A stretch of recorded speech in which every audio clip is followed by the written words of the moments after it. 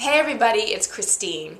Yesterday was a big catch-up day for me in terms of errands, and I interacted with a lot of different businesses, so I became very aware of different businesses' level of customer service.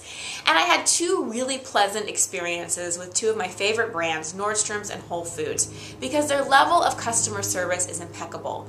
At Nordstrom's, when you call, a live person answers the phone. They take back anything, no questions asked, and whenever I go in there are always friendly people available and willing to help me. At Whole Foods, it's the same experience. Whole Foods is like my Disneyland. I could spend hours there.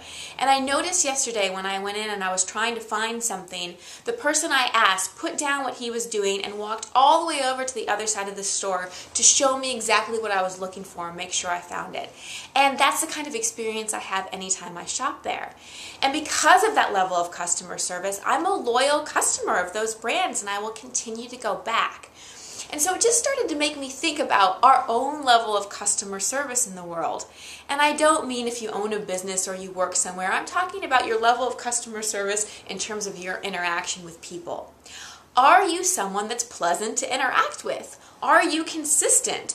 When people come to you for support or advice or even for social engagement, are you consistent in the way that you show up in the world? You know, what is your level of service that you're putting out in the world?